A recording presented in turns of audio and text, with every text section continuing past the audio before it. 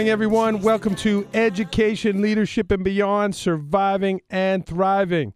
This is Andrew Murata, and this is show number 16. Good morning to everyone. Thank you so much for tuning in. Gavin, that was a sing-along song, too. I know you had me on mute, so I couldn't sing along. What was the name of that song, Gavin?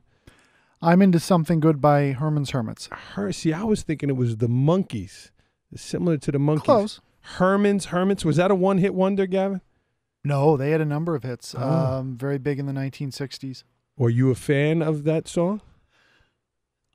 That wasn't my favorite by them. I liked it. I had other favorites by them because I grew up with the oldies in the 1990s, so they played that a lot back then. Now, unfortunately, that's, time passes on and radio changes. That doesn't get played as much as 25 years ago. Well, I was glad to hear it today. That is a song chosen by our guest who's going to be up in the next segment, Michele DiFilippo.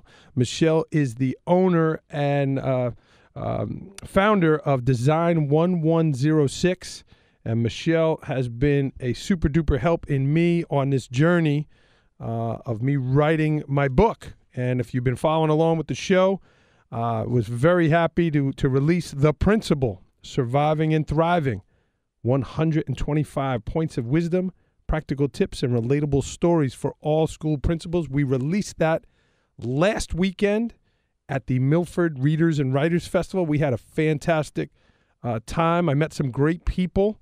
I want to give a shout out to Evel Ortiz and his wife, Ann and Jimmy Starace. I met them at the weekend. They came up. They're fans of the show. So happy that they are listening to Education, Leadership, and Beyond, and I was able to meet them and sign their book for them. So that was great. We are on the following frequencies and radio stations: Country 107.7 WDLC, 106.9 WYNY, and Wall Radio on the following FM frequencies: 94.1, 94.9, 105.7, 106.1 on the FM, and 1340 AM and 101.5 HD2. So, again, super duper happy to be back. This is show 16. And, hey, we got that book going, and I hope we're getting into something good with the book. I will be at the Fall Foliage Festival in Port Jervis, New York, this Sunday. That would be September 24th. And we're hoping for good weather and a great crowd with the Port Jervis community coming out for the Fall Foliage Festival. So that'll be tomorrow, pretty much all day. Well, let's get started with this week's show. And again, the music selections and the content is related to my guest who's going to be up in the next segment, Michele DiFilippo. And again, she's been a great help for me in getting this book from that Word document I submitted to her a while back to producing a super duper book. We had great feedback last weekend, and we're hoping for great things. Like the song said, we hope we're into something good. So my concept this week to start the show is creativity and ideas. Where do they come from? How do inventors, how do artists, how do authors get their ideas? Do they have meetings with others? Do they have a meeting where they're going to sit down and do they just press their temples together and say, I need an idea? Do they go walking out in the woods and get a flash of inspiration from the sky? What happens and how do people gain their ideas and develop their creativity?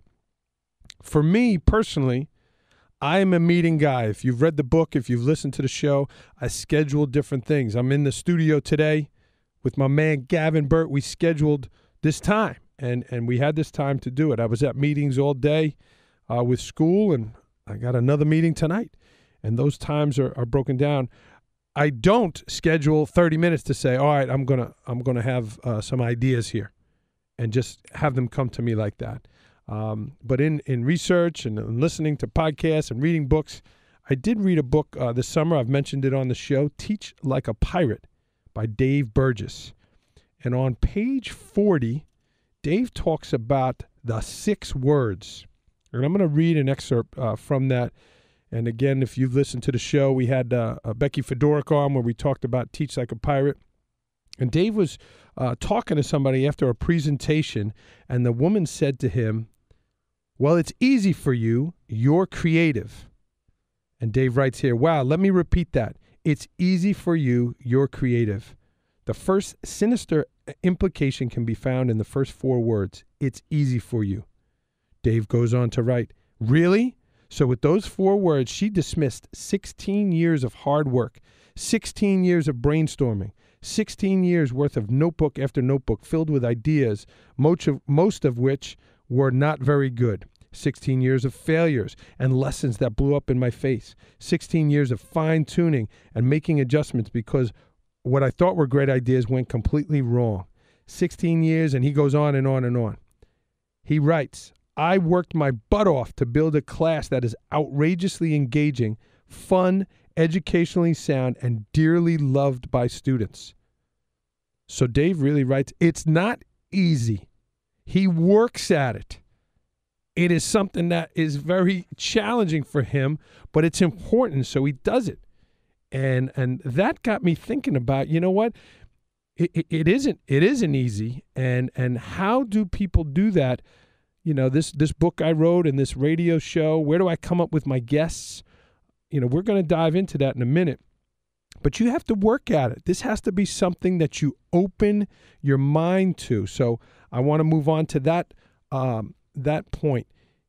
If you're tuned into something, whatever it is with your family, with your business, whatever it is you are, tune into it, focus on it, and open your mind. I talked this summer, we went on an RV trip. I had never driven an RV. I had never been out west with my family. And the more we researched, the more we got going with it, the more I focused on it, it was amazing how I started to see RVs on the road. And I started to notice different campsites and different things about driving cross country and all that kind of stuff. It was like I never even saw the RVs on the road. But my mind became open to it because I was focused in on it. So I want to offer you a couple of tips of things that worked for me, things that got me going in terms of writing this book and coming up with ideas for the show, coming up with different things that have helped me along the way. So if you want to jot them down, Evel, if you're sitting with your coffee on Saturday morning, you want to jot these down. Let's start with, again, and the point we're talking about is coming up with ideas for things, where your creative spirit. Number 1, brainstorm. Sit down. You want to do something. Let's say I was going to offer you $5,000 if you showed me a sheet of brainstorming ideas of a new product that you wanted to develop. And, you know, I'm not going to give you any rules or anything like that. Any idea that you could do about a product you want to develop. And I said, I'm going to give you $5,000. You would come up with ideas. So you get that paper. It's like a blank canvas. I like to have a little quiet background music going, a little light country maybe, and no hurdles, nothing that what can go wrong with the idea, nothing why you can't do it, just ideas. And do that. That's something that I like to do just on a scratch piece of paper. And I just get going with different things I want to jot down. I like to doodle pictures, whether it's a circle, who knows. So that's one thing. The next thing I like is exercising. I like to either walk, ride a bike, go on a treadmill. When I'm on the treadmill, I keep a pad next to me. And whether I'm listening to a podcast, watching a YouTube, a TED Talk video, whatever it is, I'm jotting down ideas, things I've heard. And the exercising, it opens my mind. The endorphins get going, my blood gets going, the oxygen gets going. It's creating energy in my body, and it helps me. So I've gotten some tips, especially from my man, Mr. Lazaro, the AP at Port Jervis Middle School. He says you shouldn't wear those headphones when you're biking, but I do like the podcasts because it gives me a lot of information and different things I'm hearing out there, a lot of ideas. So that's another thing. So brainstorming sessions, exercising. And the third is, as I just mentioned, listen to something or watch something on the topic that you're interested in. Maybe you're trying to develop something at your job. You want to start something new with your family. Maybe you're going to do an RV a trip. Well, punch in on podcasts, RVing. Go on Twitter, RVing. There's a ton of information out there.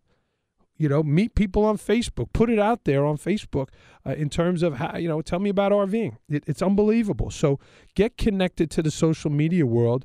Again, I use the example of not to tell them what you had for lunch, but to get information. Step number 4 of things you could do with your creativity and ideas. Talk to somebody who's done it before you and done it well. I'm going to introduce you to Michele DiFilippo in the next segment. She writes in her advertising for her company, they give extra hand holding. And man, she sure held my hand through this process, and it was fantastic. So talk to someone who's done it. It was great. After this past weekend in Milford, I got an email from someone who wrote a book, and they want some help to, just like I said, how do I get it from the Word document to a physical book? How do I do that? And I actually gave them Michele's information. Lastly, create the mindset of not yet. You haven't done it yet. You're not there yet. And if you have that mindset of, instead of saying I can't do it, or I'm afraid, I've never done that before, or I'm not sure how it's going to go, I'm not there yet. I haven't achieved it yet. And you start working your way towards it. It's amazing what that little word, yet, will do for you. So that's my concept for today in terms of creativity and ideas. And we're going to talk to someone that's super creative coming up. Gavin, I see you getting the knob. Give me one more minute before we get going with that song. Brainstorming, exercise, it opens your mind. Listen to podcasts or get on social media for ideas. Talk to someone who's done it before you. Most, and I say most, successful people are willing to help those who might just be getting started, because at some point they were just getting started too. And lastly, develop that mindset of not yet. This is Education, Leadership, and Beyond, Surviving and Thriving. This is Andrew Marotta, and we will be right back with Michele DiFilippo. Oh yeah, I'll tell you something I think you'll understand.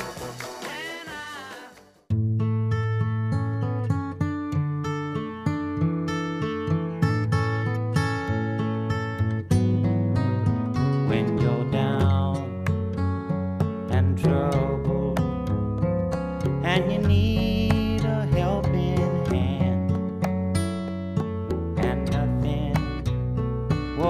nothing's going right. Close your eyes and think of me, and soon I will be. And welcome back to Education, Leadership, and Beyond, everyone.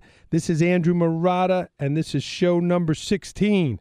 We are on Country 107.7 WDLC, 106.9 WYNY, and Wall Radio. And again, it's tough not to sing along to these great songs. I'm gonna break through one day. Gavin's gonna let me sing.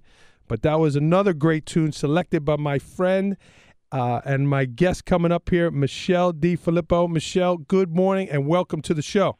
Good morning, Andrew. Thank you so much for having me. This is a great opportunity, and I hope to be very helpful to your listeners. I know you will, Michele, because you've been very helpful to me. You're all the way out in Phoenix. I think you're the longest distance guest we've had on so far on the show. I am, and we're celebrating this week because we're finally under 100 degrees for the high temperature each day. Wow. Well, my paisan from Brooklyn, we'll get back to your Brooklyn days in a little bit, Michele, but let's get right to it. You know, Michele, you know my story, and my listeners that have been following along know the story that I wrote this book. I had this Word document, and I shopped around to find a company. I had no idea how I was going to get a book from a Word document, and we met you through a recommendation from my editor, and we spoke on the phone. Well, we reached out to you, and you immediately got right back to us And again, I don't know you. At that time, I didn't know you. And there was just an instant connection. Tell me, Michele, about how do you connect with your customers when it's remote like that? You know, I can't see you. We're not shaking hands, your body language, but there was an instant connection. How did you develop that talent, across the phone or emails? Well, I don't know how to answer that exactly. I mean, I just try to be friendly to my potential customers, right? I want to help them. I know that they're feeling insecure. I know that they're entering a business for the first time, and they may not know very much about it.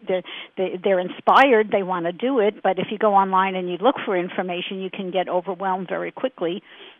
So I try to put myself in their shoes and just try to answer their questions and put them at ease and let them know that we can be trusted and that we're on their side and we want a good book just as much as they want a good book. And you had the key word there, Michele, trusted, because as you've explained and as I've experienced and learned, there's a lot of stuff out there on the internet. You don't know what you're getting. And you developed pretty quickly my trust and my assistant's trust over the phone, and I don't take that for granted.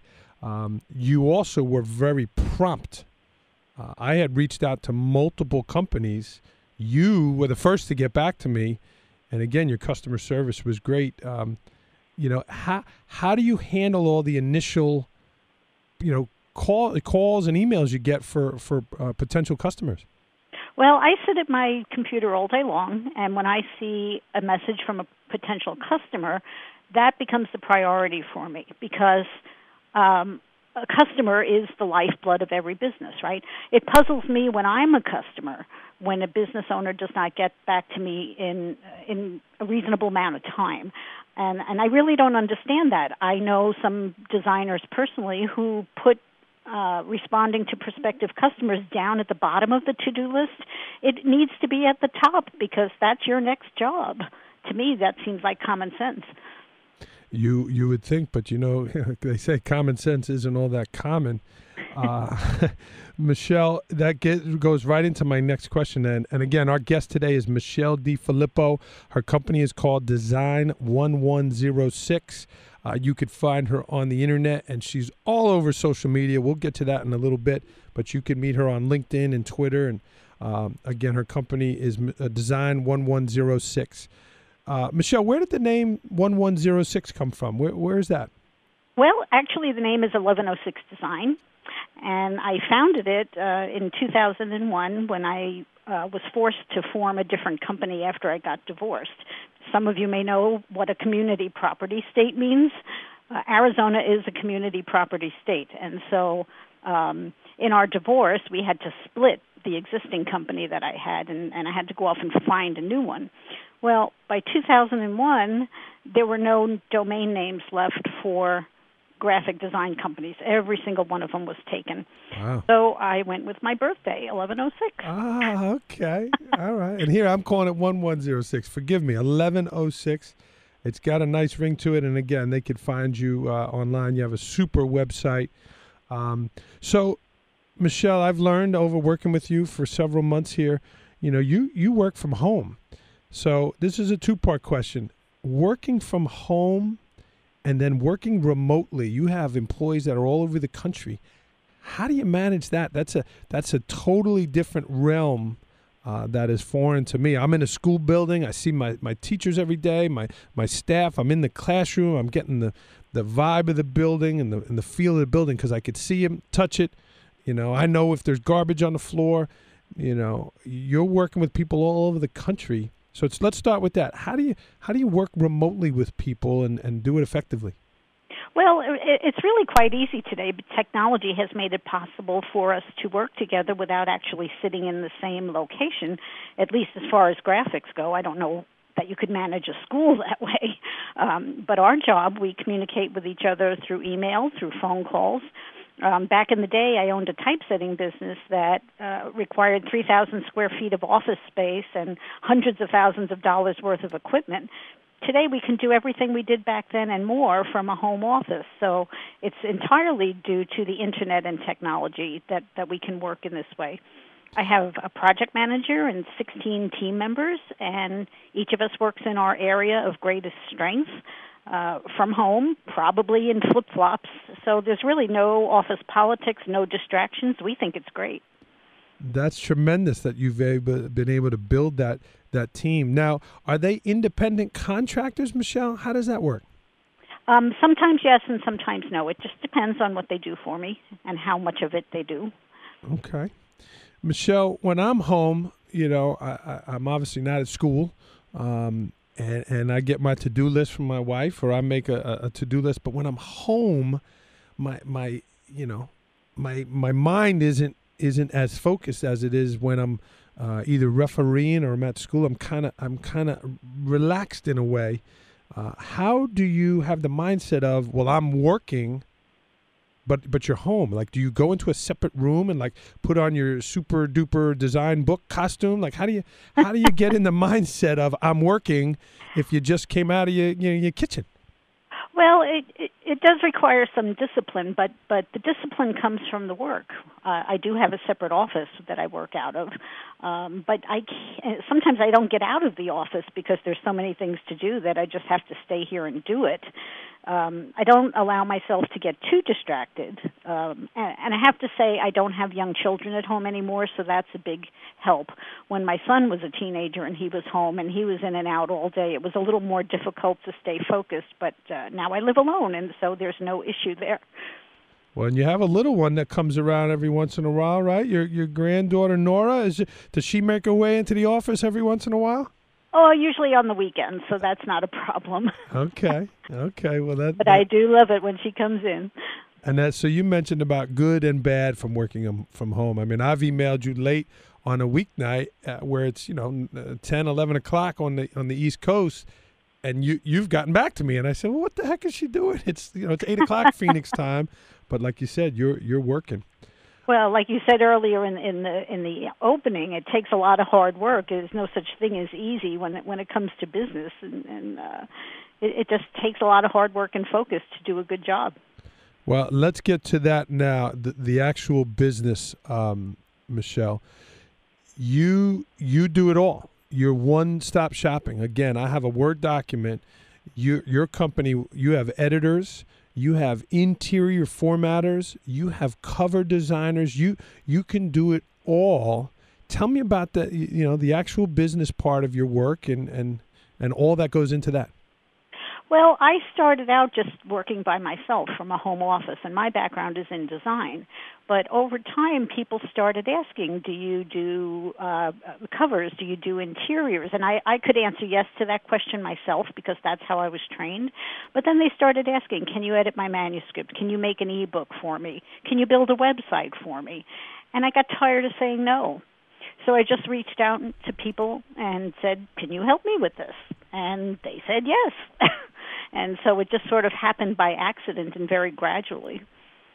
And it is very helpful for someone like me. And again, your company's been so customer friendly in terms of, as you called it, hand holding, because I had no idea. And I don't know if our listeners out there, like a book like mine, when you order it on Amazon, and here's a quick plug, you can find The Principle, Surviving and Thriving on Amazon and on my website, since Michele's company, 1106, Design 1106, has created that for me. That's a print on demand.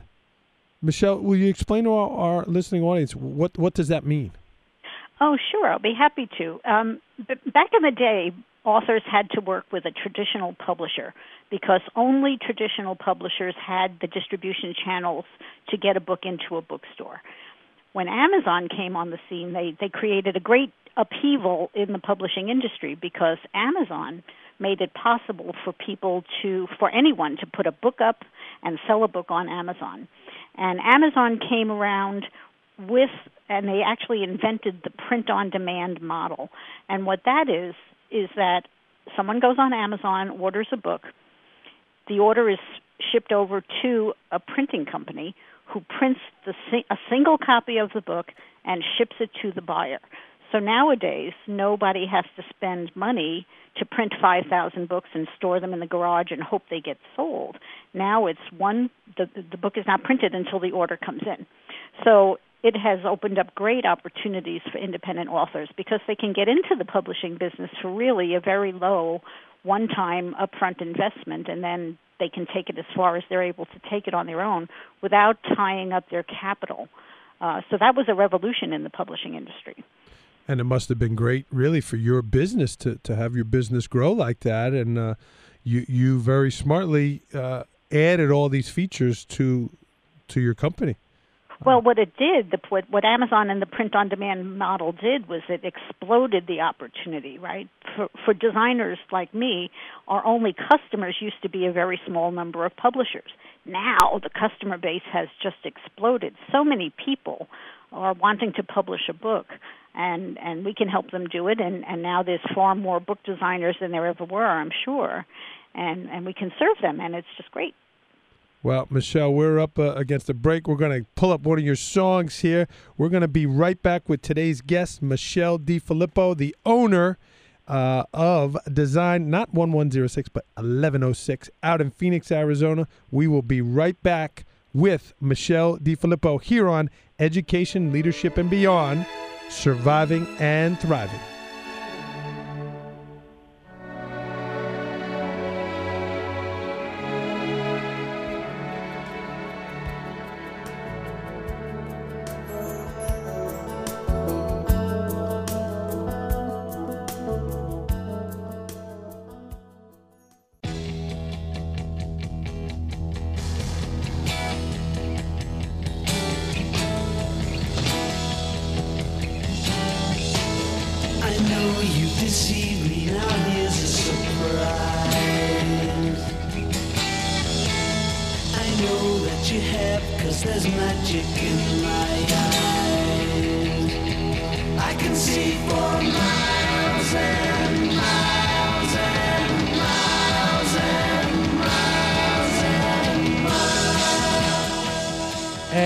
Welcome back to the show, everyone. This is Education, Leadership, and Beyond, Surviving and Thriving. My name is Andrew Murata, and this is show number 16. We are talking books, we are talking design, and we are talking about the process of publishing your own books with Michele DiFilippo. She is the owner and a designer from 1106 Design. Michele, I am learning so much having worked with you and talking to you today. I want to ask you, Michele, about leading your company remotely. You know, you talked about that you have 16 people, you have a partner, and they're all over the country. In terms of leadership and the initiatives that you want for your company, the customer service, the way you want things done, how do you build a culture and display your leadership when it's, when it is remote? Do you bring the people together once a year? Do you have team meetings via Skype? How do you do that? Actually, we don't do meetings, and I know that may sound strange to someone who spends their life in meetings, but I used to have, as I said, a traditional typesetting company, and we had all of the face-to-face interaction that you're talking about. We would have meetings. We would have, if someone wasn't performing well, we had to handle that in person, which was often difficult for everybody. Working remotely, in my opinion, is actually easier because we can stay focused on the task at hand. The only thing that matters is whether that work is satisfactory or it's not. And I can give them instant feedback and say, okay, I needed this instead. Can you make that change? And they will. And they learn gradually what kind of standards we expect from them. There's no distractions. There's no water cooler arguments. There's no office politics. It works very well, I think. And Michele, who gets the final say in? Yes, that's I'm really happy with that. Is it the customer? Is it you? Like, did you look at my cover before I got it, or was it all what I wanted and you just kind of monitored it from afar? Oh, no, I look at everything before it goes to the client, and I have to be satisfied before I'll allow it to be sent to the client. And then after that, as you know, you would weigh in and you would suggest changes that you wanted. And if you didn't do this, but if you had suggested changes that I thought were a bad idea, I would push back and I would tell you, Andrew, that's not a great idea because blah, blah, blah. So it's a very collaborative process, even though it is remote. It was, and I always felt the need to call you, and you had a great balance of taking my calls from time to time versus using the platform. We used an online platform called Reich, and like you had said many times, it's all right there. The work orders, the changes, and you really produced a great product, and I did get a lot of positive feedback last weekend. So for that, I am grateful. I'm glad to hear that. Yeah. So, Michele, interestingly enough, the world came from Brooklyn. I don't know if our listeners knew that, but the world came from Brooklyn, and you are certainly part of that. And when we got chatting, I went to high school in Brooklyn, and you are from Brooklyn. Mm-hmm. How did you make your way out to Phoenix, Arizona, and what made you stay? Well, it was an accident, really. My new husband and I came to visit my grandparents, who had retired to Phoenix in 1975. Actually, they were in Scottsdale. And so we were young. We were in our 20s. We were thinking about moving to Long Island, but we didn't really want to do that because the commute would be so long to Manhattan to get to our jobs. So we came for a visit, and we were just blown away. We grew up in Brooklyn. We had never seen a city that was clean and new like Scottsdale and Phoenix were at the time. We were amazed that you could drive to work instead of taking a subway, and I think that alone was enough to make us decide to move here. So that's what we did. And it was a culture shock, though. It took us some time to get used to the Southwest and to live a slower paced life than what we were used to in Brooklyn. So now Phoenix is a big city. It's picked up speed a little bit, but it's still clean and it's still more laid back than New York. I'm always amazed when I go back to New York for a visit at how fast everything moves. So yeah. We're still a little bit slower here. Yeah, which is nice. What was the biggest thing you did miss about New York? I still miss good food. I'm still looking for a good pizza and a good bagel. I think I asked you that question when I interviewed you. And once you said the pizza, I think you made me sign the deal with that answer. Yeah. Hey, yeah, they just can't capture pizza in Phoenix. That's right. Yeah. Michele, I work with a fantastic English department in my school. They are such a great group of professionals, literary people, and really teachers. They're a magnificent group. What are some of the books that have had a great impact on your life? I mean, you are in the book business. What are some books, 2 or 3 books that have really impacted your life, and personally or professionally? Well, personally, a book I read when I was just a teenager, I guess, The Agony and the Ecstasy, which was the story of Michelangelo. I think that's the book that made me fall in love with art at a very young age. And I still reread that book sometimes, and it's the only book I ever reread because I keep discovering new things in that story. For entertainment, I like to read horror just because the creativity of how Stephen King and Dean Koontz create characters, such twisted people, it always makes me smile. And professionally, I guess the book that encapsulates what a designer does would be The Complete Manual of Typography.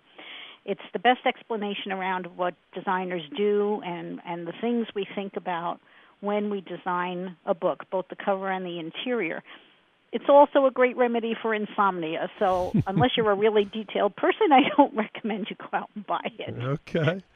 Okay. Well, you're designers, and you guys, again, the book, the principle, so happy with it. Michele, in designing that cover, we went back and forth through a few different, what's the word I'm thinking of, types of covers. Mm-hmm. I wanted a personal touch. Do you see that with authors in terms of that they want to use a real picture of something or a real person? The book is me facing away. The cover is me facing away in the hallway because I wanted to give the feeling of, supervision. I get the kids, Do you push people in that way? Do most people just take kind of the options that you give them with that? Well, the personal, in your case, having your own picture on the cover makes perfect sense because you're putting yourself out there as a consultant and an educator, and it makes sense for your picture to be on the cover. In most cases, though, it's really not a good idea to put a photo on a cover, and this is the way I counsel my clients, because a photo, by its very nature, whoever you show on the cover will exclude everyone else. And we always want the buyer to see themselves in the cover, right? And people are different. They're short, they're tall, they're fat, they're thin, they're black, they're white. You can't show everybody on the cover. Sure. And so in most cases it's better to not put people on the cover. Another reason is that the model that you choose for the cover may elicit a negative reaction from the potential buyer. Maybe the person on the cover looks just like their ex-husband, and so they will never buy the book. We don't want that kind of a reaction to happen, even accidentally. So in most cases, we choose images of things or just an all-type cover. It just works better, and it's safer for the indie publisher, and that's what big publishers do if you look at the bestsellers. And that's interesting. I would have never thought about that. That's very interesting. Michele, how about, I tried not to, that was the question I wanted to ask you. I gave you kind of a concept and you guys helped me with it. Do most people just come to you and say, okay, you show me some things? Or do they say, I kind of want this, I'm thinking of a beach? Or do they give you a guide, or do most people just say, show me what you got? Well, it's about 50-50. Some people come to us with very specific ideas about what they want on their cover, and I'll have a conversation with them as to whether or not that's appropriate for the kind of book that they're writing. We will also come up with cover ideas on our own and show the client, and again, it's back to that collaborative process. When we come up with a cover, we don't just pull any idea out of our head. We look to the bestsellers to see what's being done now, what the big publishers are doing, because big publishers do a massive amount of research when they start a cover design. They don't do anything accidentally or on a whim. So we can piggyback on that research without having to pay for it. If we go look and see what they're doing, we can position our clients' books to compete well with those bestsellers. That falls into what we talked about with the opening concept of creativity and ideas. Meet someone who's done it before, and you're getting a visual by looking at some of those bestsellers, so that's great. Mm-hmm. Michele, I had asked you multiple times, I didn't want to be a pain in the ass customer. I didn't want to, be bothering you, and you assured me I wasn't. No. How do you? Where is that? Where is the line of, okay, enough's enough? We've made 12 changes. You haven't been happy. Here it is. Go enjoy your book. Like, where do you draw the line? When's enough? When's enough? Well, we have two goals at the beginning of every job: to provide great design and to make our clients happy. We never forget that we're serving you, right? It's your book. It's not our book. We offer our best advice, which you can accept or you can reject. So those are our first two goals. Now, sometimes clients have their own idea about what the design of the book should look like. And like I said, I counsel them and I explain the downside if I think they're doing something wrong. But ultimately, it is their book, and I do want them to be happy. I don't want them to go off and say that 1106 design wouldn't do what I wanted, because they are hiring us to do what they want, hopefully with our counsel. Well, you provided both, and you had a happy customer here, and here we are on the radio talking about books. So, yeah. Michele, we do have to take another break. We're going to be back with our write-in portion of the show, and fans and friends can email in any questions they have for the write-in portion of the show. Andrew@NeversinkMediaGroup.com. Andrew@NeversinkMediaGroup.com. And you can also hit me up on Twitter @AndrewMurata21. This is Education, Leadership, and Beyond, Surviving and Thriving, with my friend and the owner of 1106 Design, Michele DiFilippo. We will be right back. Well, life on the farm is kind of laid back. Ain't much an old country boy like me can't hack. It's early to rise, early in the sack. I thank God I'm a country boy. Well, a simple kind of life never did me no harm. Raising me a family and working on the farm. The days are all filled with an easy country charm.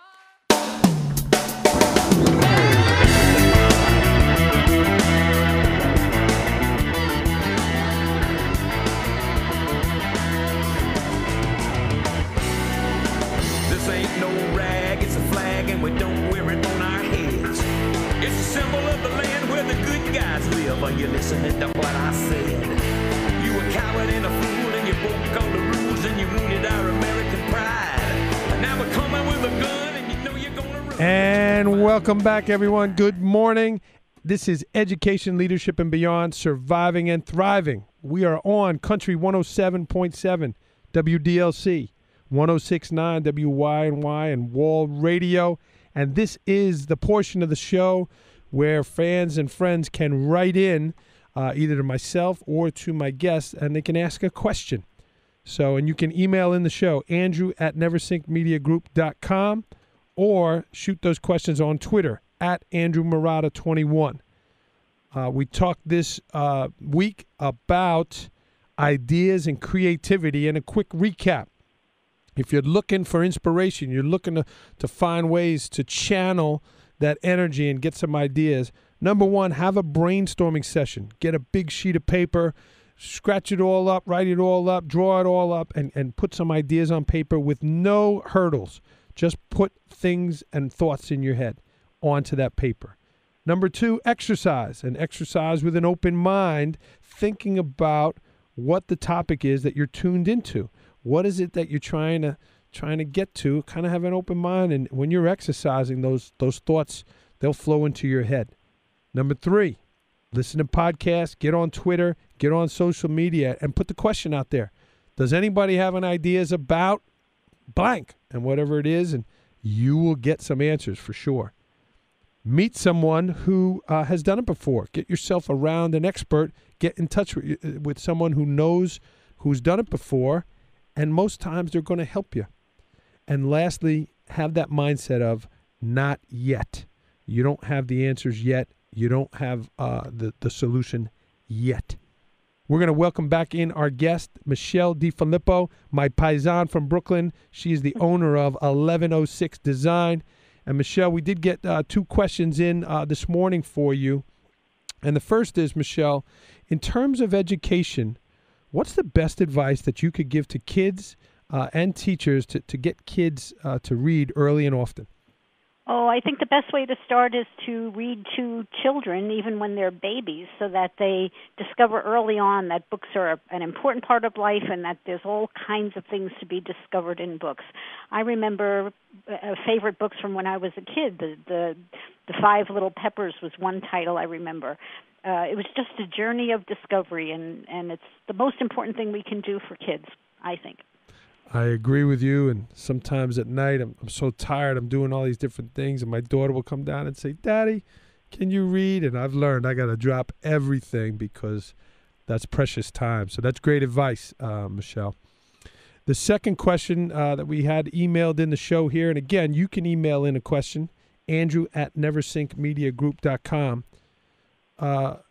Michele, what's the biggest mistake a new author can make? You've met all kinds. You've met all different people from all walks of life. What's the biggest mistake an author can make? Well, in my opinion, the biggest mistake an author makes is, and it's not entirely their fault, they will go online and they will type in self-publishing, and the companies that come up first when authors look for self-publishing are the companies that really do not serve them well. They're companies that produce a really bad book, market to them on a bait-and-switch basis. They think it's cheap to work with these companies, but they find out after they're in that it's very expensive indeed. So that's a mistake. They look for a price they can afford, which is usually a commendable thing, but they don't know enough about the business to understand that they're getting what they pay for. They're not getting the book that the market needs. Creating a book takes a lot of time and effort and skill, and buyers know the difference. So if you go out there with an amateurish-looking book, buyers are going to post bad reviews, and that puts a quick end to your publishing dreams. So the most important thing that an author can do is create the very best book possible, and that's what buyers will respond to.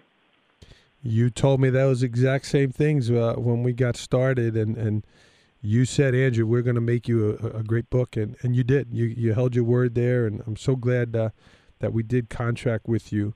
Michele, how could any of our listeners, if they do want to get in touch with you, again, the company is 1106 Design. You could find you online, but if they wanted to either email you or get you on Twitter, what would be the best way for our fans and listeners to get in touch with you if they had questions or might want to get a book to you for design? Oh, sure. You can email me. My email address is mdmichaeldavid@1106design.com. That's the best way to get me. I don't have time to look at Twitter too often or Facebook too often. That's second in priority for me. If you go to my website, 1106design.com, you can download a free copy of my book. It's called Publish Like the Pros, and it contains all the advice I give every client who talks to me for the first time. And you can read it at your leisure and contact me for a free consultation anytime. Fantastic, Michele. You did a great job today. So happy to have you on. And next time you come east, make sure you contact me. A slice of pizza on me. We got some good pizza up here outside New York City, up in Milford, PA, and Port Jervis, PA, some of my favorite pizzerias. So I really appreciate it. This was Education, Leadership, and Beyond, Surviving and Thriving. We are going to end with our quote. And just before the quote, next week's guest is also a good friend of mine, Dr. Dina Stevenson. Met Dr. Dina through school this year, and she's an educational consultant and the owner of Doc Dina Enterprises. Dr. Dina does a wealth of educational things. She's also a medical doctor. She's fantastic. So she will be next week's guest when we will be talking education and beyond. Our quote to end the show, we met a very creative person today, Michele DiFilippo. Here's our quote. Your mind is like a parachute. It only works if it is open. So open your mind to bigger and better things. And that is all for today. Thank you so much for tuning in. Come out to the Fall Foliage Festival tomorrow in Port Jervis. I will be there signing books. The Principal being released, again, Port Jervis style, this weekend. That is all, everyone. Go out and change the world for the better. Took a walk and past your house late last night. All the shades were pulled and drawn way down tight. From within the dim light cast two silhouettes on the shade. Oh, what a lovely couple they made. Put his arms around your waist